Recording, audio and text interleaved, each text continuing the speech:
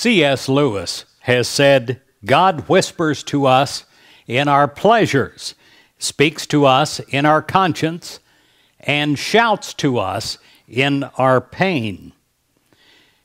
It says in the Bible, in Matthew 5, verse 4, "Blessed are those who mourn, for they shall be comforted."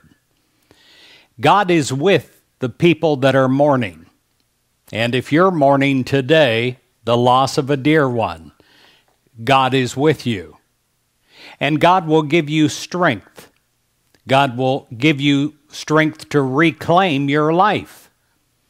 The saddest thing that I've ever witnessed as a minister is when one partner dies and then the other partner freezes and stops moving and stops living and just waits in a chair to die themselves. This is not what life is meant to be. Life is a God-given gift, and we're allowed to have our pain, but then we have to, with God's help, reclaim life and start to live again. Life is made up of a series of events. Most, thank goodness, are joyous, but some are sad. And when we face the inevitable disappointments and the heartbreaks that come with living, we do have several choices in our free will.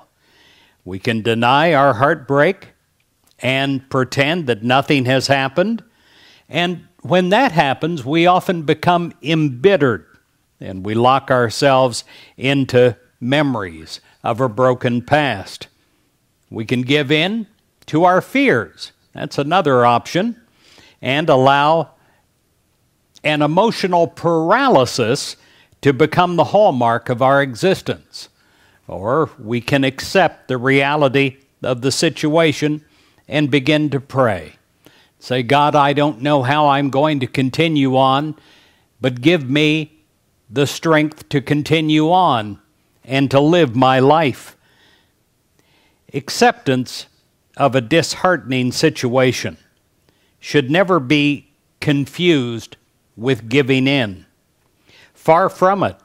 In fact, it's only when we face the reality of the difficult situation that we are truly free to begin to change it and to realize that today is a new day and that I have life in that day today and tomorrow.